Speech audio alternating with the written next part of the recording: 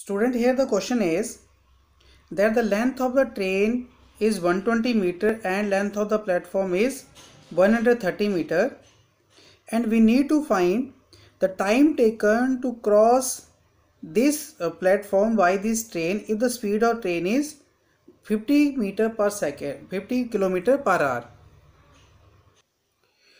So here, because we need to find the time taken to cross this train, uh, to cross this platform by the train.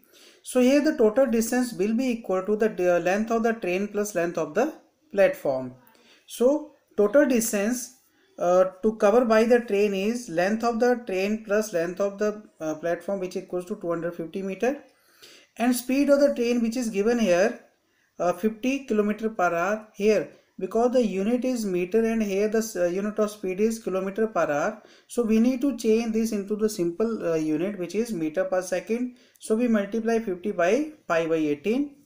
So here, so after multiplication it become 125 by 9 meter per second. Now because time taken equals to distance upon speed, so time taken is distance upon speed. Distance is 250 meter, speed is 125, because here the fraction, so 125 will remain down and 9 will go in the numerator.